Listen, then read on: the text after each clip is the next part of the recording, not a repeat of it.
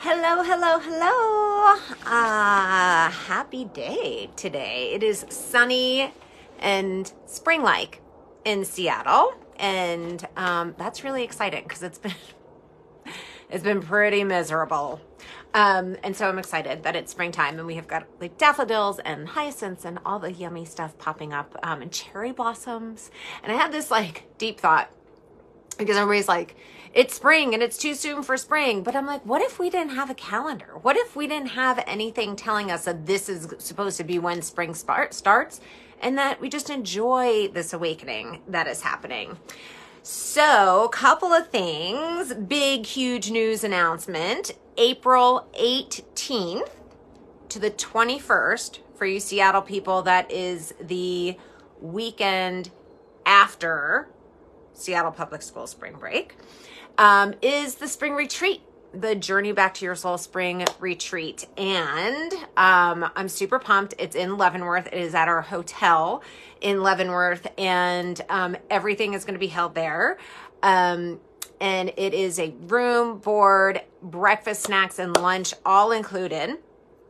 And it's going to be awesome, y'all. It is going to be so yummy. Okay, so last fall, I had another one, and the most beautiful thing, just like aside from like the deep healing work and the just putting yourself first, these beautiful friendships and relationships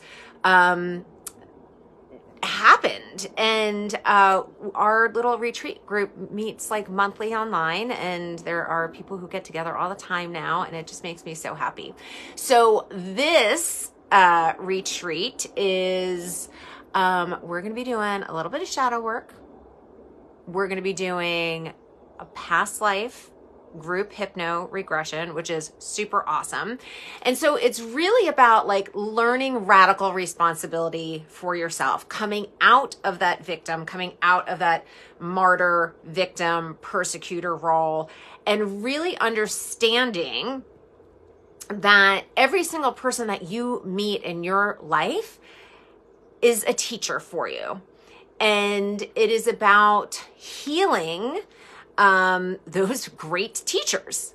And so when you look at your traumas, big T's, little t's, and you look at it from the perspective of pre-birth planning, because we're going to be talking about pre-birth planning at the retreat, that our souls designed every experience, all of the people that we're connected with, all the people who have hurt us, so our soul could grow and learn and evolve. And so we are going to be doing meditations. I've got some yoga happening. I've got, what else do I have? I've got super awesome teachings.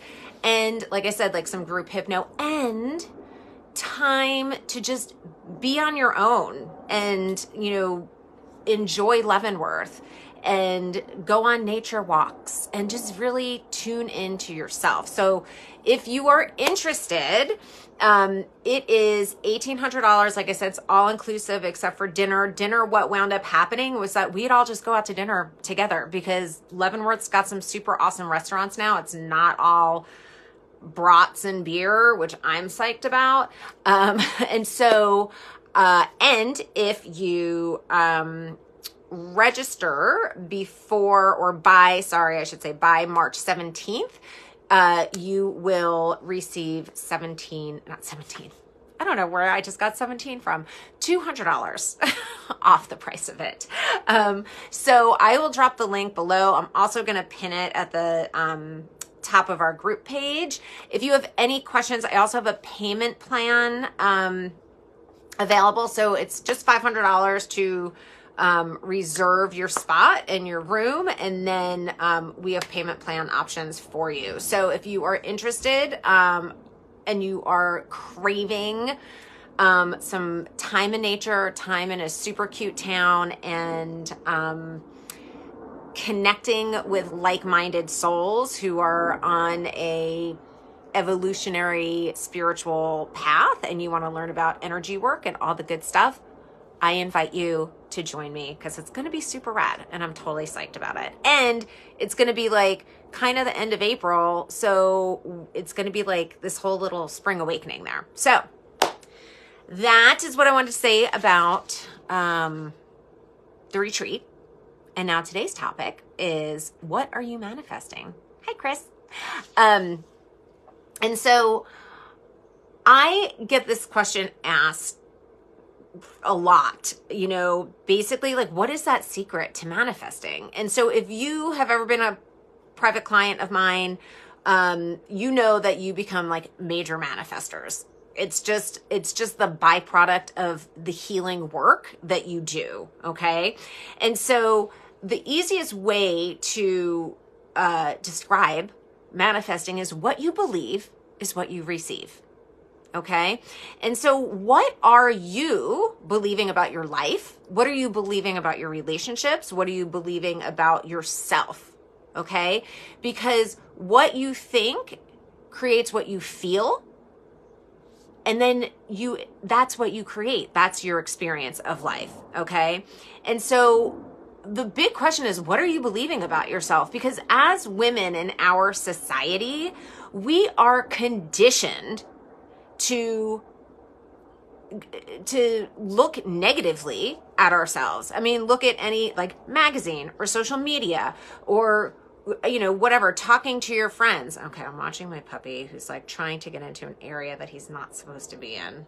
Let's hope this doesn't happen because I don't want to have to yell at him while I'm on the phone with you. Like, while I'm on the phone, because that's what I do. I'm still in the 80s sometimes.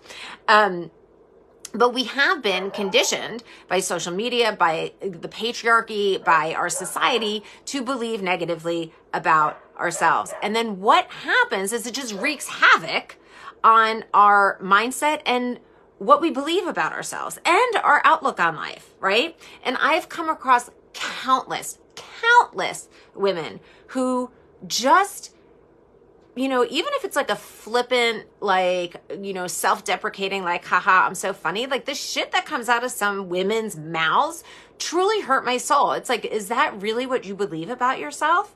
It is so not okay at all. And so, think about like why we do this. Why do we do this? Right. And so when we start to pay attention to our thoughts, specifically what we're telling ourselves, you could either really create a life that you love or not. And so I love scientific data, and I always think that this is a really cool fact. And so so here we go with scientific data. When you think positively, and I'm not talking toxic positivity, okay? That is spiritual bypass, okay? When you're just like, oh, everything's great, spirit, I'm just gonna love and light, and you're not doing the work on yourself, that's toxic positivity, okay? But when you are healing and you are doing the work and you're looking at yourself as, okay, why did these things happen for me? What is it that I need to learn and grow from the situation? How can I change my behaviors so that I could, change my life? How can I heal my inner child? This is all the stuff that we're going to be doing in the retreat, by the way, like tons of inner child work. It's so yummy. I love it. And then also like why you're in the relationships that you're in with people, whether it's intimate relationships or like family relationships or whatever, like who are those teachers in your life?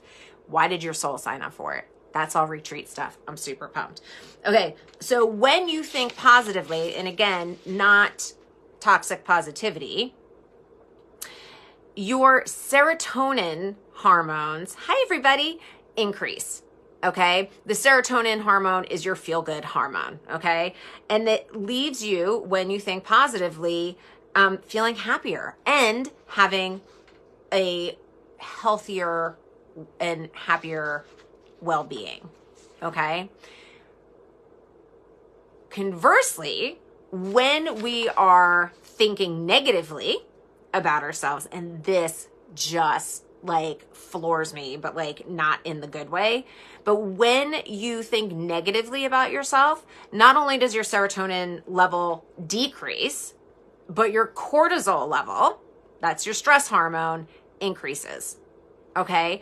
So think about how often we're talking negatively about ourselves or our lives or our kids or our partner or our coworker or whatever, right? Or the judgments that fly. Like, I was in a yoga class earlier and there was this woman, and I'll spare you the details, but I found myself like totally judging her because she was being really annoying. In my brain, I thought she was being really annoying. And I caught myself and I went, okay, I'm judging her. Let's send her compassion. Like, there's an inner child in there that is wounded, which is why she's saying the things that she's saying. And so when you're able to catch yourself and shift it, radical responsibility happens and transformation happens. And so ask yourself, like, is your brain complaining all the time?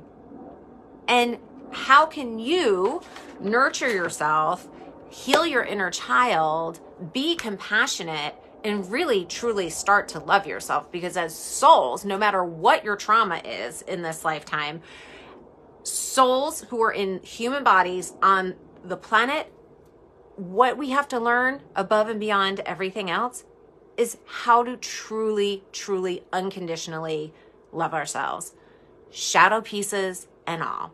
So that's what I wanted to share with you. Again, I will post the link for the retreat. I'm super pumped about it. Again, it's April 18th to the 21st in our hotel, Hotel Leavenworth, in Leavenworth, Washington. For those of you who are out of town, because we had a bunch of out-of-towners last time, it's about 2 hours and 15 minutes outside of Seattle in the Cascade Mountains, and it's beautiful, and I love it. Okay. I invite you all to be there. And also, I do invite you all, but space is limited because I think we only have about 10 rooms. So the retreat is going to be intimate and awesome. Okay. Mwah. See you on the flip side. Bye.